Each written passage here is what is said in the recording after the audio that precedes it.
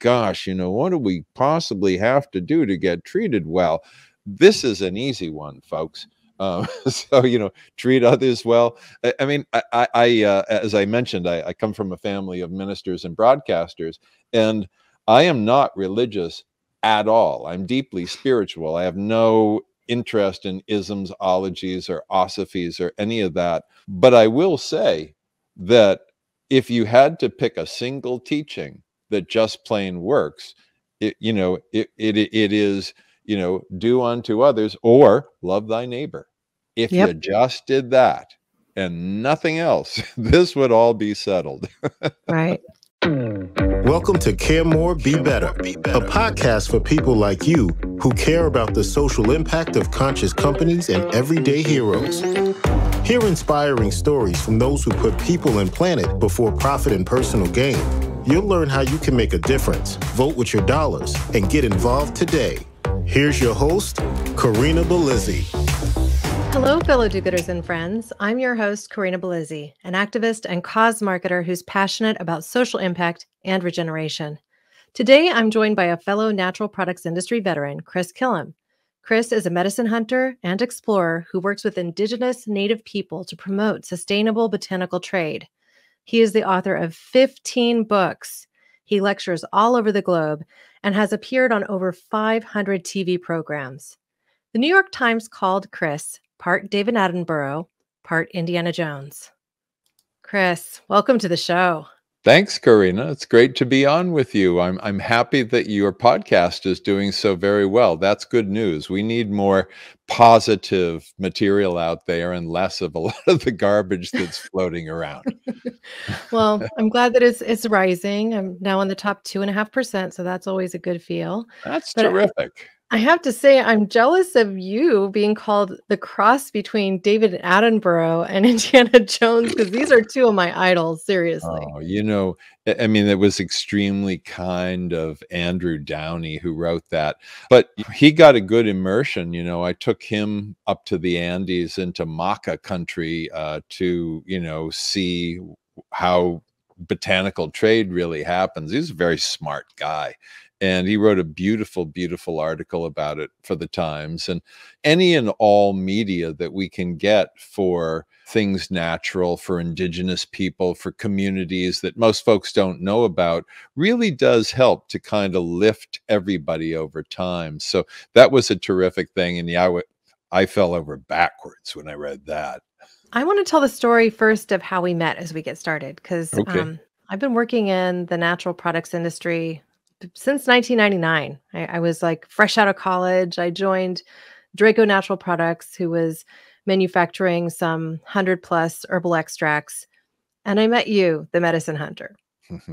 I recall, I think in our first meeting, I think we got into a deep discussion on green tea and all the different ways that it can be used and all the health benefits of green tea. But I mean, that was more than 20 years ago now. I think it was 1999.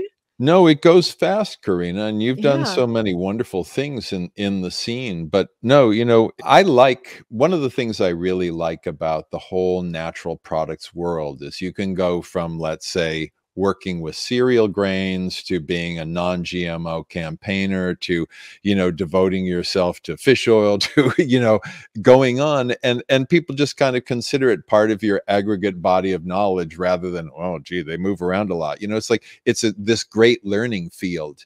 And I think it's wonderful that we have so many people, thousands of them actually, who are terrific resources with specialized and generalized knowledge and in all the things that we care about that are in the natural sector. Yeah. I mean, I have a question for you that relates though. Given the time since then to this moment, I wonder what has changed about your perspective, if anything at all. What surprises you? Oh, gosh. I don't know that I'm exactly surprised. I think the thing is that when, I got involved, I did my first work in the natural products industry in 1971 for food co-ops. And, at the time we had this idea that, gee, maybe, everybody could eat natural foods eventually. Wouldn't that be amazing? And, change the health of the world and all that.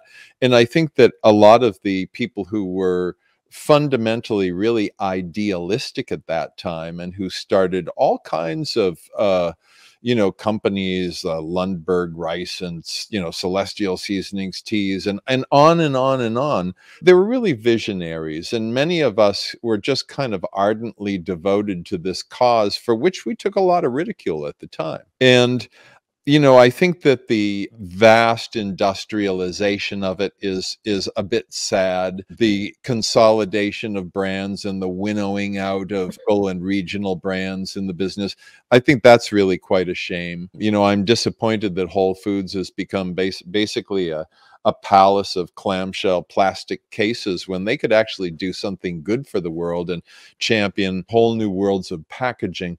I think, our industry, unfortunately, at the very same time that so many good things are happening, has also fallen stupidly prey to things like single serve packaging for, say, organic goods.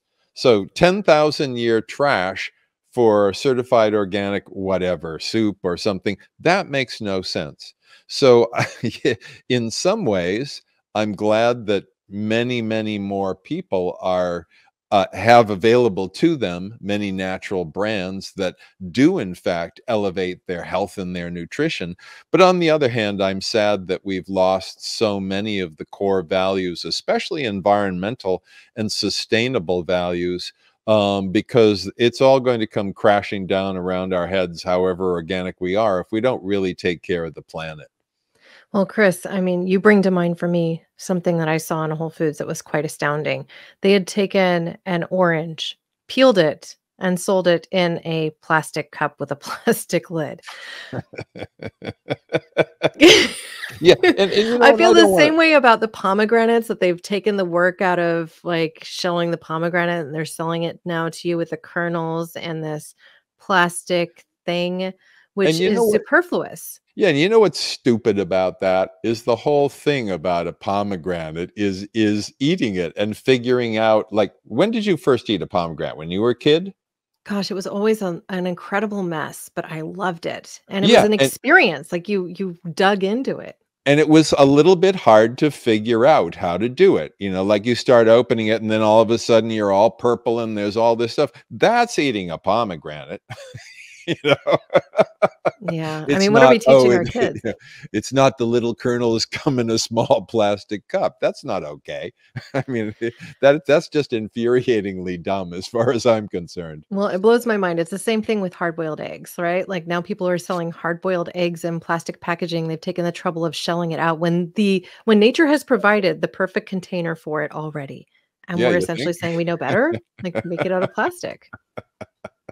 Well, it's good that we're getting some of this out of our systems, but it's also, that's the thing, is that I travel all over the world, Corinna, as you know, although during COVID, I haven't been doing so, but I see all kinds of clever ways that, people have, in many places, more sustainable packaging for food, entire express stores in Europe that have, paper packaging or cardboard packaging for sandwiches and soups and all kinds of takeout items, salads. And, it's just smart and sane. And utensils that can be easily disposed of, that are environmentally friendly. We're way behind here, and it's really, I think, primarily to do with enormous pressure from the petroleum industry in ways that, it's hard to comprehend unless you spend time in Washington, just seeing the ugliness of it all kind of grind out. The ugliness of it all kind of grind out. I mean, well, okay. We can put lipstick on a pig and say, getting worse. I think you just answered the question of what is 2022 if we were playing Jeopardy. So, I've seen some creative uses of things like even banana leaves in some other countries where they're literally using these things as the packaging to disperse products in. And so I wonder if you see some of that creep coming in from some of these international spaces, if you have any sort of a purview on that. Well, at the trade shows that we attend, you will see, especially in kind of the deep end of the dial, the so-called sustainable end, you'll see people selling bamboo based, like pressed bamboo based utensils of different kinds and cups and bowls and things. A little bit of this creeps in, but for the most part, it just doesn't seem to be something that a majority of people have caught on to. The first time I was in India back in '83, I went to a feast at this temple, and they had these bowls that were actually made of long leaves that were kind of wrapped together in a certain way. And then they had little pieces of almost kind of like toothpicks around the rim to hold them together. And they were serving a very, very soupy dal. And I thought, this is just going to pour through these little things. It didn't. It didn't at all, And then at the end of the meal, when everybody was done with it, they just threw these things into the fire and it was done. We're way behind in the packaging world, and it's unfortunate. We don't need single serve. Single serve organic should not be allowed to be called organic as far as I can figure. Yeah, I think I agree with you overall. One of the things I spoke about in a podcast that aired just about a week ago as we record this, Dr. Vimal Thomas George, who wrote a book called Your Health in Flames, which is all essentially about how the economic disparity is actually pushing more health challenges than you might think. And so if you make some specific choices to save more and consume less, that you'll essentially be able to create a healthier life and even do passion projects as opposed to work for the 9 to 5. And so I thought that the interesting point that he made, the point I wanted to get to, is that in India and a lot of India, utensils would even be considered a non-necessary item because of things like what you mentioned, that eat with their hands. Their hands work perfectly well. It's attached to your body. You put food in it, you put it in your mouth, right? Yep. Wash your hands, use utensils that might just be crafted from something as simple as part of a banana leaf. Yep. So I think there's a disparity between how we see necessity and how other cultures see necessity. And so part of why I invited you to talk today has to do with your experience and really understanding the global perspective of what sustainability is, your desire to help preserve the health of our home planet. We only have one. And because of your important work in preserving the historical knowledge of Indigenous people. So one of the things I hoped we could talk about was a little bit of a perspective on what you've learned from Indigenous people around the globe about living more sustainably. Well, first of all, it is fair to say that most Indigenous people are on the ropes. Okay. I haven't actually ever seen an idyllic Indigenous community anywhere. I mean, I spend my entire career with Indigenous people all over the world, whether it's in the mountains of Sichuan, China, or the Amazon, or Vanuatu, South Pacific. But, the world has had a crushing effect on Indigenous life everywhere, whether you're talking Aboriginals in Australia, Maori in New Zealand, whether you're, talking about people in Chile, or Mapuche people. I've spent time with them. They're all struggling because on all sides, they're getting pressure. Mostly they're getting pressure to die. Okay. They're a nuisance to large interests.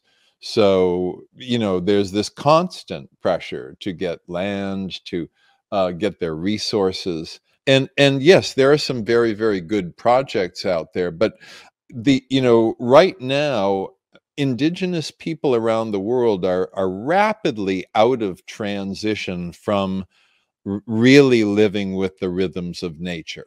I mean, if you go into the Amazon, if you go out into native communities and you just go to any shopkeeper and you say, take me into the forest and show me medicinal plants. Oh, they can show you 100 of them. I mean, they have that basic knowledge, like, oh yeah, my grandmother always boils this, if you're sick, and then, it goes through the whole bit, but I don't really know that much. I mean, you can find that kind of knowledge. And in that sense, people are in fact more in the rhythms of nature, mostly because they're surrounded on all sides by nature that's being rapidly defiled and destroyed. And you see this in Congo, you see this in Ivory Coast, you see this all over the place. You see this in Thailand, Malaysia. Malaysia was a splendor of tropical rainforest, the oldest rainforest on Earth, 60 million years old. And now, a much smaller amount of it remains because they basically took tens of millions of hectares of land and bulldozed and burned them down so that they could grow palm, so that they could be a player in the palm oil market. And palm oil is a race to the bottom of the economic ladder. But, so one thing I've learned from indigenous native people is that they have all kinds of different ways of adapting to this. Some of them wind up, predictably becoming more consumer oriented because they see stuff that they like and they want it too. There are often divisions in different places between people who choose to be more, quote, traditional and people who choose to be more modern. So like in Vanuatu, South Pacific, where I've spent a lot of time since '95, there are some villages that still remain, however few there are, wearing traditional garb, men wearing a penis sheath, women wearing what look like grass skirts, but are actually made from the inside of a bark of a particular tree. But mostly, the villages now are people in flip-flops and drawstring shorts, and t-shirts or polo shirts or whatever, and flip phones. And it's a rapidly changing scene.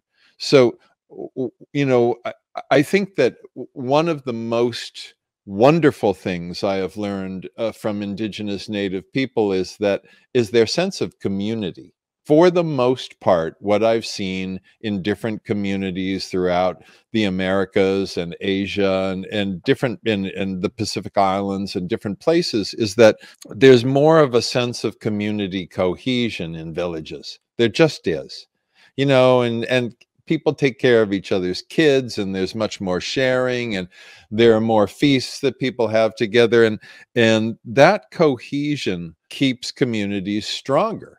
And we lack a lot of that. I mean, I know people find community in many different ways here, but I think the simplicity of it, the living with people in the same village and the growing up multi-generationally and the taking care of each other's kids and the being kids together and then winding up being grandparents together, it does something pretty wonderful to a group of people.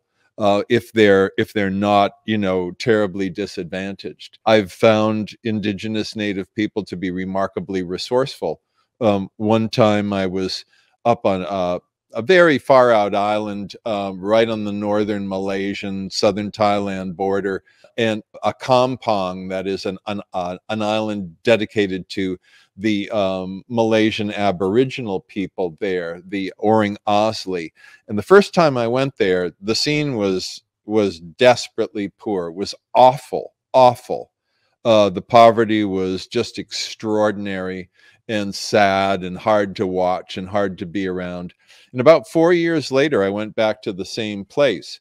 And as soon as we started pulling up to the boat, I saw that people had clean clothing.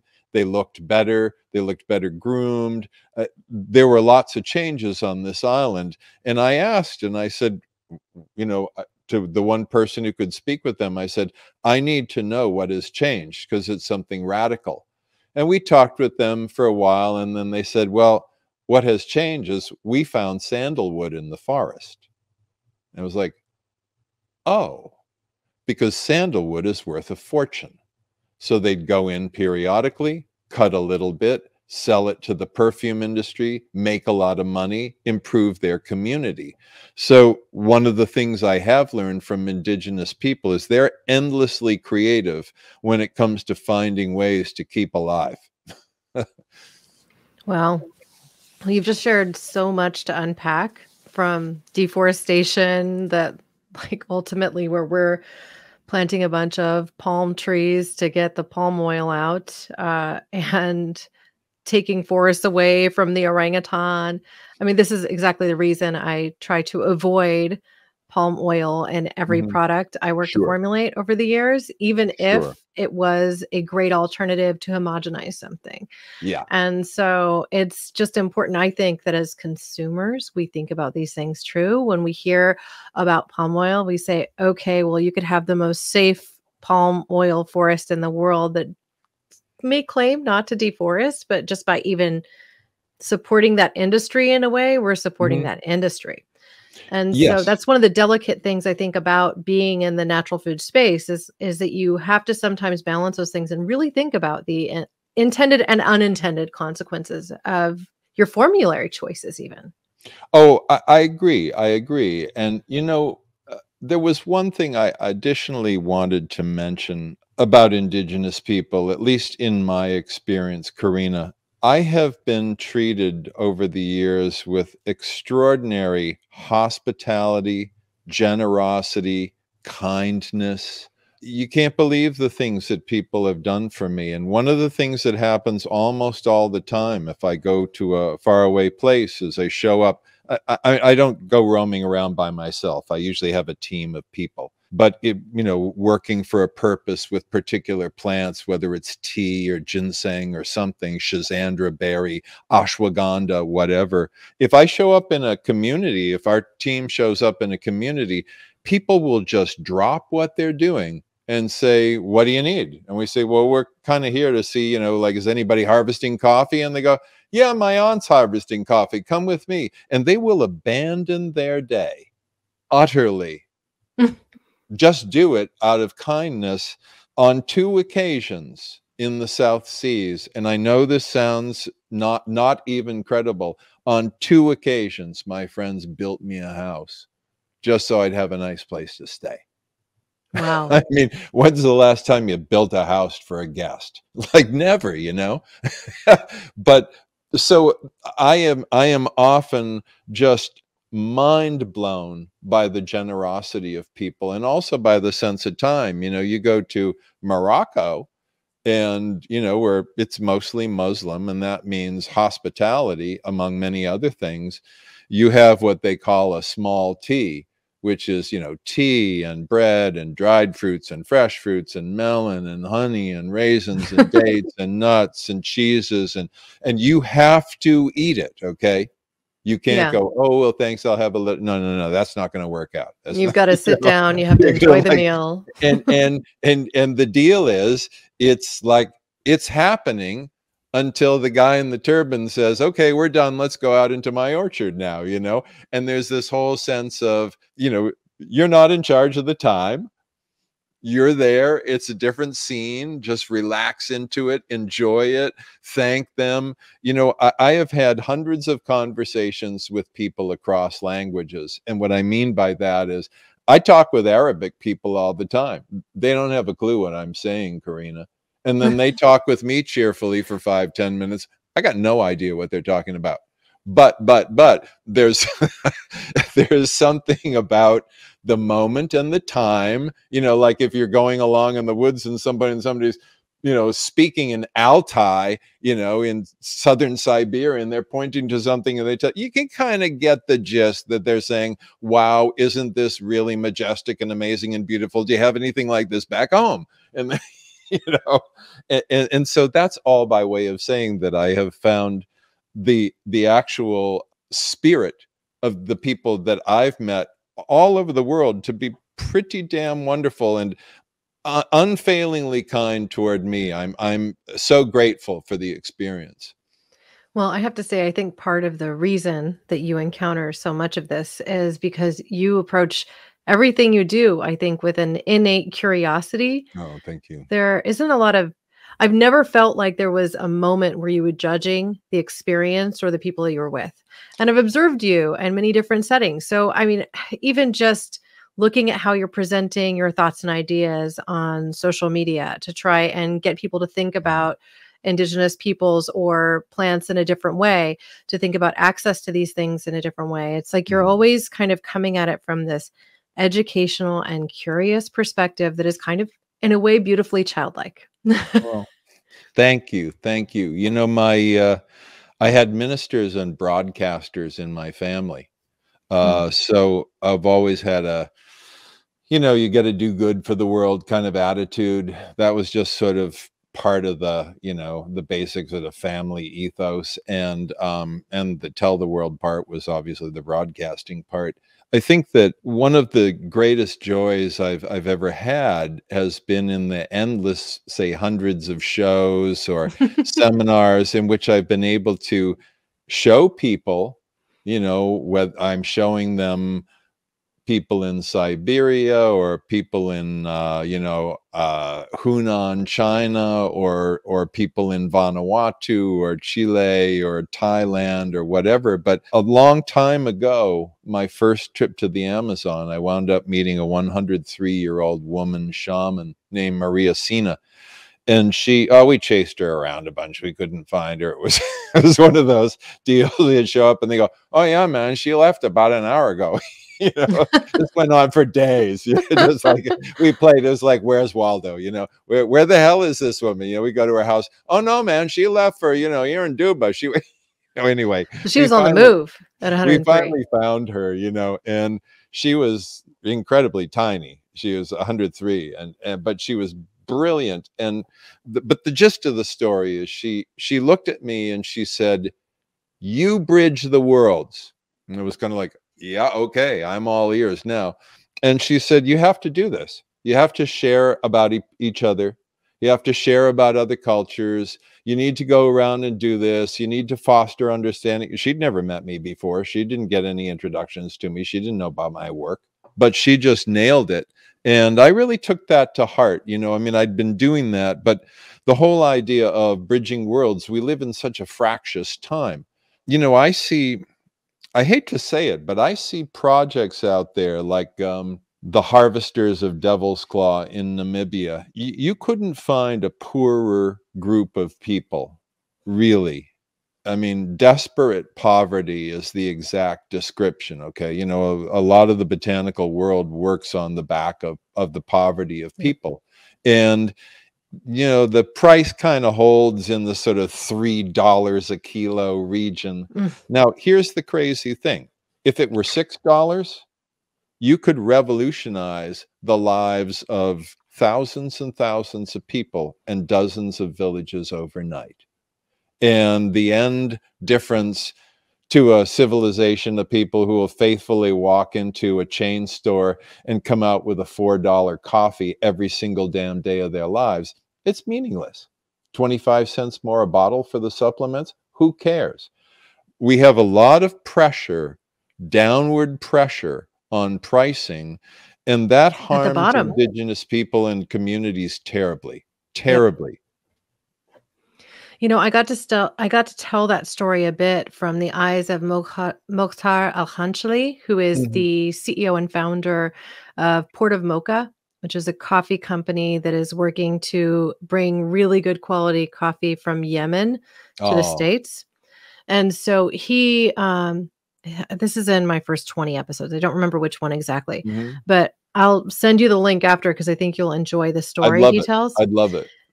He has such an incredible way of telling the story from the perspective of an entrepreneur too, because he's coming in and he's seeing how these people are living and how they were growing the coffee and how they were curing the coffee and the types of, let's just say it wasn't very clean. It wasn't very precise. And the quality of the coffee would end up being worse as a result.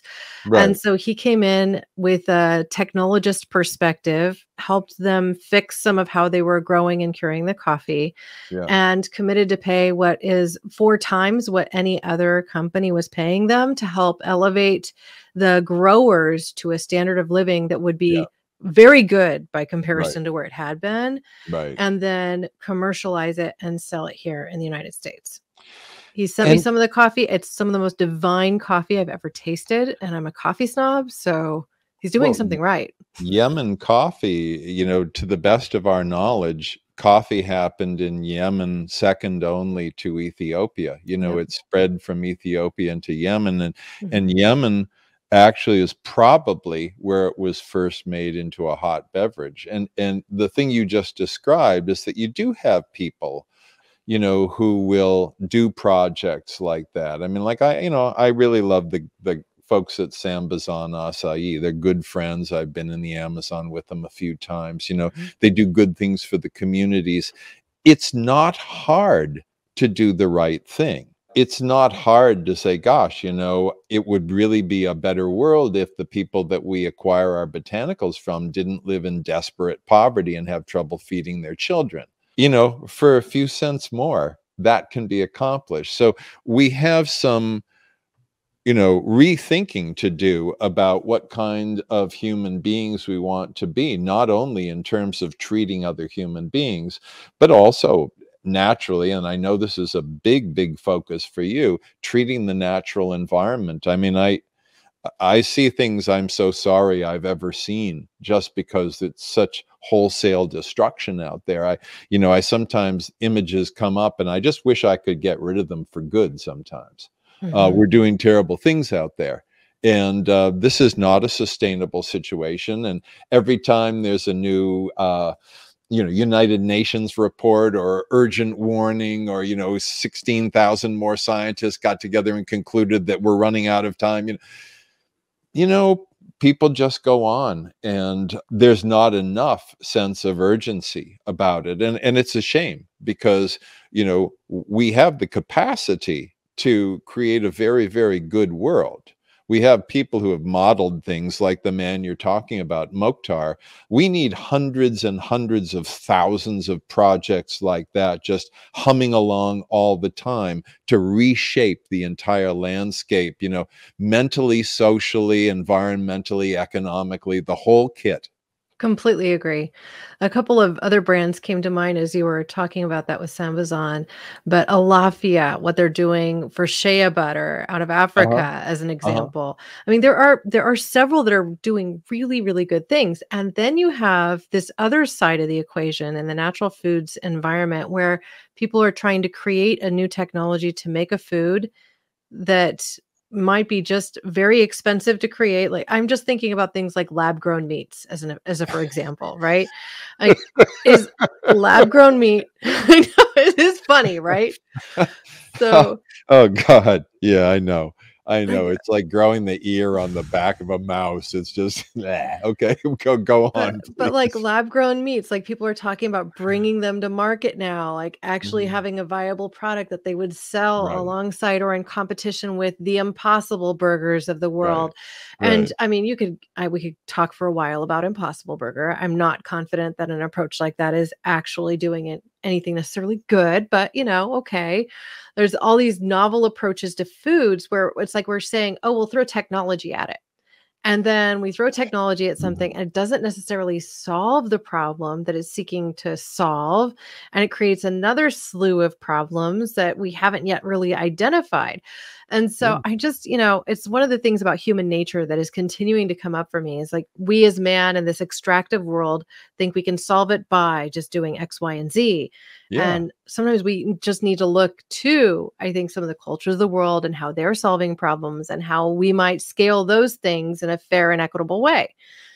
Well, if you look at a lot of communities out there, I mean, for example, they shop every day. They Yeah. go to the market. The fruits and vegetables are fresh. They buy them that day. They go home and they make, whatever they make. If they're in Thailand, maybe they make a pumpkin curry. I mean, whatever it is. There's a lot of local agriculture and small production. It's not a consolidated, high chemical input agricultural type of environment. And that's great. And then of course you have people making specialty foods, making a relish or making a sauce or you go to Jamaica and there are women all over the island who are famous for, oh, no. You haven't had jerk sauce till you've had, Annabelle's jerk sauce. I'm telling you what, you think you've had jerk sauce. You don't know anything, that kind of deal. But Mhm. it's great. It's great. And one of the things that I'm really fortunate with is that I've gotten to eat all over the world. Okay. And sometimes, I mean, I'll tell you a quick story. I was in Vanuatu with some friends in a village that was as close to anything you've ever seen described as a tropical paradise ever in your life. A crescent-shaped beach, huts all around it, facing a live volcano across the bay. I mean, Wow. you know, it just nailed it, okay, in every way. And my friends, my native friends, who, by the way, are more fit than you could ever be if the only thing you ever did for your whole life was work out. They say to me, hey, you want to go to the waterfall and then eat lunch? There's only one answer to that, is yes, of course I want to go to the waterfall and then eat lunch. So one guy has a sack, a couple guys have machetes, one person brings a box of matches protected in plastic. We all head off to the waterfall, which is so splendid that you just want to weep with joy that you have the experience of being there in this beautiful water that you can drink and swim in. And so we do that for a while, and then we climb way up a hill. And as we go along, the guys go into a stream and they scrape underneath the banks of the stream, and they get these big freshwater prawns and they throw them in the bag. And we go along, we find some taro and some yams and some coconut and some bananas and a bunch of other things. And we get to a clearing, and then we make a little fire, and then we prepare the yams and taro and the shrimp and the coconut and all that, wrap it up in the banana leaves, cook it on the fire. And once we started to eat this, about 45 minutes later, we all looked at each other and we all burst out laughing, because we knew this was like the best that you could possibly have. There was no better thing you could do at the time. And you know, I think that we miss out. The point to that is we miss out a lot on the joys of actually cooking, of doing things around food. You know, they have this great thing in Grenada called oil down. One person brings a pot to the beach, so a cooking pot. Somebody brings some cooking oil. Somebody brings some onions. Somebody brings some carrots. Somebody brings some fish. This and that. You know, salt, the whole bit. They all show up, they throw it in the pot, they make this stuff that's categorically delicious. And if you're walking by, they will insist that you have some. And it's delicious. And so how they do it is just this kind of community thing. You know, 6, 8 people go, yeah, let's do an oil down. We miss out on a lot of that with all this packaged crap and the industrialization of food. You know, it takes a lot of the joy out of it. And in other countries, you go to Italy, you know, I mean, Italy's the best food place on earth. If they want to have a 2-hour lunch, they'll have a 2-hour lunch. And yeah, it includes wine, you know, and then you go back and you work and you be productive. We've really lost something with our connection with food. Yeah. Well, was that too rambling? No. Okay. I just am honestly, I was propelled on a journey with you right then. I mean, I don't think that I have a single experience that really parallels your hike to that waterfall. And that saddens me. You know, I mean, I might have come close with a cookout or something to that effect, but yeah, literally harvesting from the forest farm right then, from the creek that's right there, from the river that's right there, getting that food, spending that time together, having it be this quality engagement where you weren't watching the clock and you were just, you know, living in concert with the environment and its pure state, which is just a beautiful story. Yeah. And it's, you know, what do we do with the moments of our lives? You know, that's the thing. My friends and I were in Sichuan in the mountains, and there's an indigenous group there. They're not Han Chinese. And we went to their town, and it was the middle of the day, and we were going by a school. And I said to the driver, stop, stop this van. And we stopped it, and I got out, and a couple of guys I was with got out, and we walked right into this school. And it was pandemonium.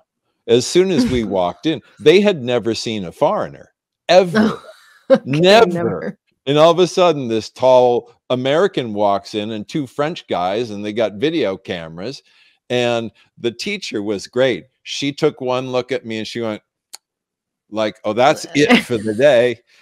And We took all those kids to the town square, which was only about a block away, and then the parents came out. We spent hours photographing each other endlessly and looking at women pounding tobacco and being taken into people's homes and making, making a real connection with this community. And that's, I think if we could have more experiences like that, and I know that not everybody can travel, but I mean, if we can have more experiences where we're doing something joyful and maybe completely unexpected, we can really have a better experience in this world socially among us instead of feuding over, idiots like Donald Trump and stuff that just doesn't matter. Well, oh, God. Thank you for letting me rant. oh, It's cleansing, actually.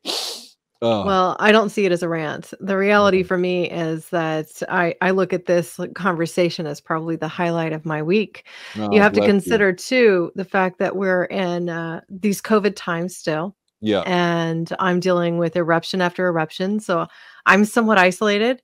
And so, as we talk about community and these types of experiences that I think many people are longing to have, Oh, it yeah. just reminds me of the wanderlust that I've been putting to bed for a long time. The desire I have to go see and be in other spaces with other people, Yep. and just living in a different culture for a while, Yeah. because it's so eye-opening when you do that, when you see that the way that you do things, like when you live in the fact that it's not the way everyone does things, and that different isn't necessarily better, but different offers perspective in a way that hearing about it just doesn't.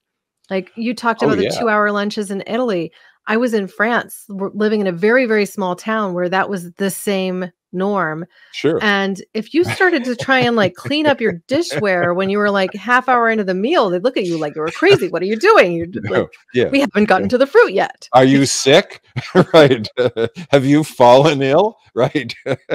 Yeah. And I think, those cultures, they invite you to slow down. Yeah.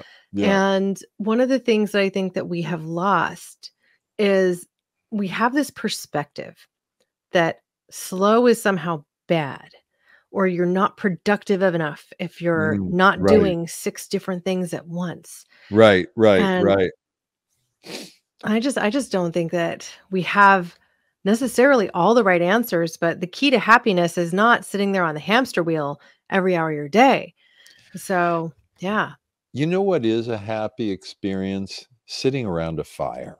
Yes. I have sat around fires in endless places all over the world, and you don't have to know the same language. I mean, we've sat around telling stories in different languages around fires many nights that I've enjoyed out there. And, people have been staring into fires for millions of years. And there's an example of something that, I mean, provided you do it safely, and it's obviously not in a high risk fire area, but I mean, it's easy, it's beautiful, it's something that brings people together. Maybe food shows up, maybe music shows up, maybe a little bit of drink shows up, maybe a little bit of cannabis shows up, anything can happen. But, a lot of the pleasures don't have to be the brand new Maserati. I mean, I don't give a crap about the brand new Maserati. I care about, people having good experiences in life. Yeah. So I'm curious, you've done so much work in media over the years. 500 different TV shows, for example, TV and radio. You had your own radio show. Yeah. You've been able to use your voice to communicate your thoughts for a long, long time now. So what is the message that you are the most connected to or the most proud of in that time? Actually, this will surprise you. I had 9 years on Fox. I was on the Fox News network in 100 countries. And I love, like, if I get up and I speak in front of a room full of herbalists, for example, I mean, I'm in ecstatic bliss. You have to practically nail my toes to the floor, because it's like, oh my God, my people. But I also found, being on Fox, that I was able to get messages out to millions of people. Messages about herbal health, about Indigenous communities, about the value of psychedelics and, psychiatric therapy, about all kinds of things, about organics, about sustainability. And, I also did things that were just plain entertaining. I mean, weird food segments and stuff like that. But that time enabled me to reach a lot of the people that we don't reach within our own, it's not a bubble, but I mean, within our own sphere. And that stepping out was really, and the loads of appearances that I did on the Oz show back in the days when it was really good, reaching millions of people who hadn't heard these messages over and over again. I know for sure that many people tried herbs as a result of those segments and those messages, and thought more about organics and any number of other things. So it's really, as is the case with you, you don't have a single message. You have a mixed message that's cohesive and all fits together, health and sustainability and living well and living right and all of that. I got to do it on a global stage in 100 countries. And, those days are gone. They were gone with the 2016 election, when Fox News just became this, corrupt, miasmic cesspool of bad everything. But, I think that reaching people who aren't already the converted, and doing so in a way that, we used to get comments, people appreciated the heck out of stuff. That to me is very satisfying. And I think if we can reach as far as possible beyond our own group, beyond our own tribe, if you will, beyond our own, what Kurt Vonnegut used to call our own karass, really reach out far, really stretch far. That's where a lot of the unexpected, surprising, wonderful change happens. I mean, oddly enough, if you go look online, there's this thing called Fox News finally admits that marijuana is safe. That was me. That was me. I was doing a segment with Manny Alvarez, and he says, well, what about marijuana? I go, come on, Manny. Everybody knows it's safe. We all know it's safe. And that oddly enough, became the moment, that like bell ringer moment, that now, zillions of places all over online. That's proof. So. Right. So suddenly now it's okay for Republicans to also smoke pot. Right. So, I like I have a sort of a go big or go home attitude. And so far, thank goodness, it has been more helpful than not. And I just want to keep reaching far. Yeah. Well, I think reaching across the aisle and reaching as far as you can, and whatever that aisle is. I was actually in a Clubhouse room earlier today where I mentioned a podcast that I had heard, where Abe's Eats was featured. Okay. And the founder of this company created halal kosher foods to serve both communities, right? Was one of the first to do so. Oh. And what he started to do was organize meals in San Francisco. This is just before COVID hit, right? Where he would invite Hasidic and Orthodox Jews, Muslims, atheists, and Christians to a dinner and then make them sit like in an all mixed up fashion, like be like a several course meal. Like we're talking about that 2 to 3 hour dinner or whatever, right?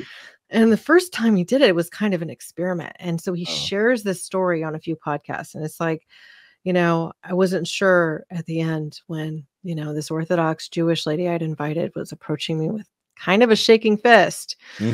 If I was going to get a tongue lashing or more. And what she ended up sharing was that she was thankful for the experience, that I had changed her mind, not just opened her mind, but changed her mind with regard to how she saw these people that were other than her. Sure. And I think those moments are really, really powerful, especially as we're in this very divisive world. Like we need to seek where we're common, because there's far more that's common than separate. And, yes, we each have our own ideas, but really those are just thoughts, and we we should treat each other well and try to live well and do good. It just seems so simple. Well, yes, and we have a lot to unwrap. I mean, I drive a car, okay? Yeah. I pollute the environment. I buy petroleum products. I fly around the world. I use jet fuel. I mean, that's not lost on me. We're participants in the problem, in a greater problem. And it's not really possible to extricate yourself unless you want to go live in a tar paper shack in the woods, and that's no solution because you don't help anybody doing that. So, yeah, these are challenging times, but I think that if we're simultaneously communicating about these issues and also doing, practical earthly work that represents those values, it's the best we can do. One of the overwhelming things that happens in people's minds and hearts is that often people feel so badly about what's going on in the world that they feel that the burden's too great for a person to carry. Of course it's too great for a person to carry, but if all of us carry a little bit of it, well, then it's not. Nobody expects one. I mean, the people who expect one person to come save everybody are delusional. It's never going to happen. There's not going to be a Messiah who just shows up and goes, been a mess. You've had a really rough ride, but I'm going to fix it all. That's not going to happen. Yeah. We're all that being together. That's the only way it works. And then nobody really has to feel overwhelmed that the weight of the world is entirely on them, because it can't be and shouldn't be. Yeah. I mean, this is going right back to my review of Paul Hawken's book, Regeneration. I mean, he makes a statement in there that you can't solve the world's problems. It's just the reality, it's like, but we can all be part of it. And it can be something we do together, and it can be community effort, and it can be something that becomes beautiful. And it's going to take work, and it's going to take time, and it's not going to happen overnight. But, the climate crisis isn't going away. Wildfires are going to rage around the globe again the next fire season. Sure. And we'll have to contend with those things. I personally think that those events will bring more people into the fold, but it's not going to happen overnight. And you really don't know. Human behavior is a complex and tricky thing. It is. It is. But if you can connect through kindness, through hospitality, through mutuality, I mean, you can discover wonderful things about each other. That's the thing. People talk endlessly about how, the French are so snotty to American visitors. I mean, I've been to France like 3 dozen times. I've never had that happen. No.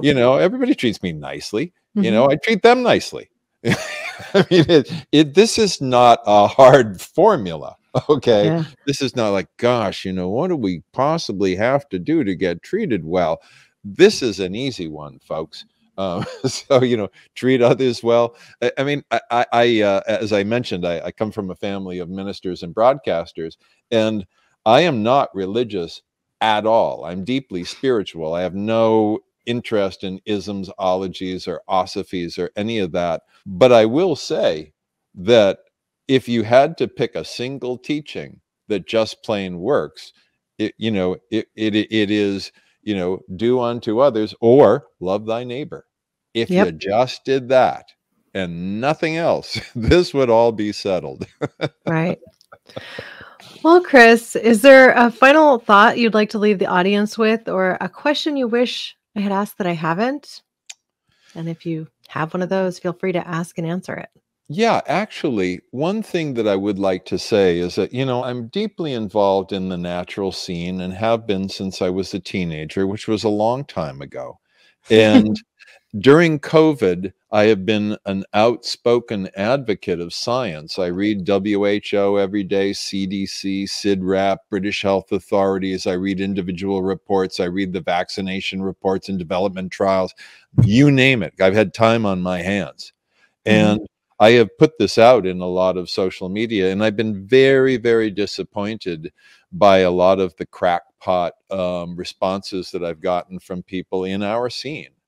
Yeah. people who are totally vociferous anti-vaxxers, or, we didn't realize you were such a coward. I mean, it just kind of goes on and on and on and on. Yeah, You I've had to know, distance myself from some of, I'm sure, our mutual friends in the industry for yeah, this. it's not an either or proposition. Yeah. We use natural agents as much as we can, but I travel with ciprofloxacin because a very few times when I've been out there and I've been hit by dysentery, it has saved me from grave, grave harm. And we need to get real about the fact that some of these things, I was a kid, there was polio. There was a guy in my neighborhood with polio. That made it real. And Mhm. I tell you, all I needed was to see one image on TV one time of a kid in an iron lung. And I was like, give me the Yeah, vaccine. don't I want don't that. care if you have to chop off my shoulder, you know, because Yeah. you didn't want that. And we've really gone a little bit Looney Tunes and off the bend and just plain completely crackpot wacko in some ways. Homeopathic vaccinations, give me a break. You'll die. You got to get real about the fact we're real human beings living in real human bodies, exposed to viruses that we have never encountered before, to which we have absolutely no immune capacity to defend ourselves. We need help, and it's not going to come from taking more vitamin D. So No. that's the Well, one thing I wanted to say. one thing I will say, I've been taking my vitamin D Oh, more sure. religiously than I probably ever did in the past. Yep. But, I have very old relatives. Like Yeah. my in-laws are almost 90 and 90, Yeah. right? I would like to see them have a 100th birthday and not just be dismissed into this, well, they were really old and they lived a good life. Sure. I'd like them to Sure. know their grandkids. And Mhm. I think that's the challenge. That's part of why the social circles have shrunk for a while. Like I Yeah. can't have these get-togethers and have those experiences around the fire that I might want to have the same way, because I also know that every time I expose myself to somebody else, it could run the risk of then infecting family members who are very aged. Yeah, And so, no, that's my wife's parents are equally aged, 89 and 94, mhm, and, they're in New Zealand. We can't get to them anyway, because of restrictions, but, mhm. no, you don't want to spread this. This is a real thing, and I am disappointed that some seemingly very intelligent people have gone off the deep end with this, people that we know and love. Yeah. Yeah, yeah. Well, it's easy to judge when it doesn't affect you directly. Mm, And so I've seen a few that have, gone through some mind changes over sickness. But, yeah. I have friends who work as doctors and nurses and are at the hospitals and dealing with these Mm. things on the day to day. And the stories that they tell are frightening. Oh, In yeah. Oh, fact, yeah. one of my friends, she's an author and she wrote a book about it. And I recorded a podcast, Mhm. which was 2021, The Year of the Nurse. That's the book Mm. that she wrote by Cassie Alexander. And, she worked through the pandemic as one of the first nurses on the front line in Silicon Valley. Oh, And the wow. reason that she was on the front line and that she volunteered for that was multifold. She does not have children, right? Mm, She has a husband. He's relatively healthy. She's healthy. She also worked in the burn unit. mm. And as somebody who worked in the burn unit, was very accustomed to the isolation gear that you have to wear to treat COVID patients. Oh, right. Sure, sure. So, one of the challenges that these nurses and doctors were going through is having to wear this kind of garb for an entire shift Oh, yeah. was Oh, something yeah. that was very hard for them to get used to. Some were having almost claustrophobic attacks because of it and a lot Mhm. of anxiety. It would actually spur up anxiety. And so she's like, I'm taking one for the team. This is what I'm doing. Yep. And over the Yep. course of that year, had a complete mental collapse because Mm. it was just so hard to see so many people die that she treated. It's a terrible thing. It's a terrible thing, and, people are understandably anxious and Mhm. upset and sleeping poorly and all of that, and, if there ever was a time to be kind and caring and considerate of others, it's now. And I flew a couple of times back and forth across country in the past few months, and I'll tell you, it's no fun to to walk into an airport and know that from that point until you walk out of the airport at your destination, you're gonna be in a mask, and Mhm. to have that the whole time and to have to deal with that. and all the cleaning procedures, and you walk on a plane and they hand you an alcohol wipe first thing.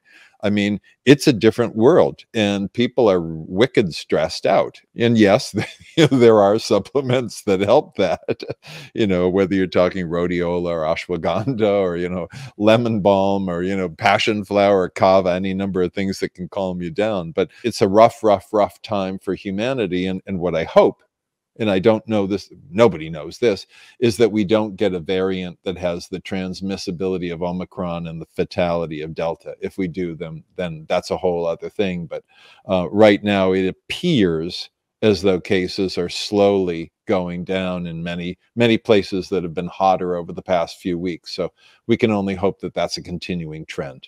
Yeah. Well, thank you for bringing it up. It's a touchy subject and one I've probably avoided more than I like to admit on this particular podcast, partially because I want to reach as many people as possible, like extend that out. And frankly, discussions about vaccination shut down half of the audience that I might reach in some cases. So that's a tough one, but I appreciate the conversation. And I think my point of view is fairly obvious here. I'm vaccinated. My family's vaccinated. My 4-year-old can't be yet, but we're doing it. Well, with my work, I mean, I have to be vaccinated for hepatitis A, hepatitis B, Japanese encephalitis, yellow fever, tetanus, because what you don't want to do is wind up in someplace really far away with hepatitis. Right. then you're in grave trouble. And I just see this as part of living a modern life. We get more and more exposed to pathogens of all different kinds, and they travel more freely around the world than ever before. And so the needs and requirements of civilizations are different than they ever have been. Yep. Well, thank you, Chris. I could speak for another hour to you easily. Well, you're a wonderful interview, I got to say. I mean, one of the things that I appreciate is that you're prepared and you're thoughtful. I mean, you have a long history in this industry, and you've done really good work, and you've done smart work, and that helps a lot. So it's a pleasure to be on with you. And I've got the time. So as you suggested before, when you get your other podcast up and rocking, I'll be happy to come on and talk with you there as well. It's been a real pleasure. Yeah, I can't wait to do that. So yes, I will stay tuned for that. So thank you so much for your time. I think, Chris, the overarching theme of this conversation has been pretty much about community. Feels like that, right? Well, yeah. These are fractious times, and it's a message that we can only, and especially with people having to isolate and not having so many of the activities that do keep community going. It's even more important, I think, to keep it in mind at this time. Yeah. And we don't know what the times ahead will be like. I do think it's going to be better in the spring, but we have a few rough months to go for sure. Yeah. Yep. Right there with you. But I certainly can't wait to get back to concerts and spending more time with loved ones and enjoying music and dining out and all that stuff that we've been missing. Absolutely. So, as we wrap up, where can our listeners go to find out more about you? Well, they can go to my website, medicinehunter.com. They can look at the Medicine Hunter Facebook page, Medicine Hunter Instagram. Don't look at my Twitter page. I mostly just rant at stupid politicians. I think I'll look there. Yeah, I say terrible things to politicians who deserve terrible things to be said to them. So that's not a place to find health advice. But so medicinehunter.com is a good place. And my books are on Amazon, as everybody's books are, so you can find them there as well. Yeah, that's perfect. Well, as always, I'll be sure to include links to all of these items and show notes just so people can find you easily. And I look forward to seeing you and giving you a hug in person at some point, some show, someplace down the road, Corinna. I'm thinking about Expo West, but honestly, maybe not this year. It's like one of those things, I'm booked. We'll see if it happens. Yeah. All my best to you, Chris. Thank you so much. Same to you. Many blessings. You take good care. You as well. Now, listeners, as we wrap up here, it's time for that simple ask. Please share this episode with your friends and your family. You can even grab their phone, subscribe them to this podcast, and download them this episode. That way you'll be sure that they're more likely to listen, because sometimes that's just what we need, that gentle nudge.